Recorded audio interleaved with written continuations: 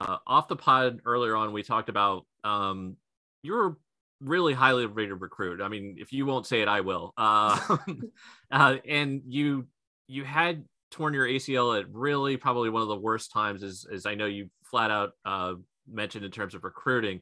Take us through like that and what that was like, and if you care to list the schools that were essentially, like you said, dropping off, but like how that kind of was like an experience that you were able to stay strong through. And clearly the end result is that you did prove it. You went to a really great school, went to another great school after that. So the proof is in the pudding, so to speak, but take us through like the ACL and the recruiting story as you remember it.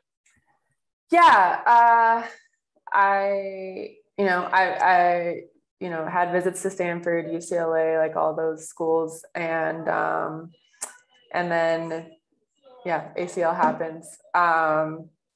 And no one like immediately dropped off. Everyone was, we're just going to see how you come back, and we're still interested.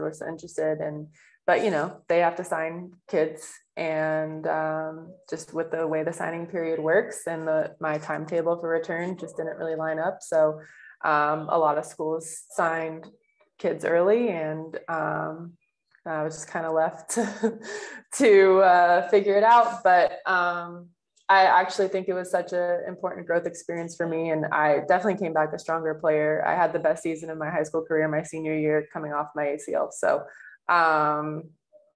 and it all, like you said, it ended up working out in the end. And it's just interesting how you think your journey is going to go one way and it has a full pivot, but I still don't think I wouldn't change it because I've learned so much through it. So.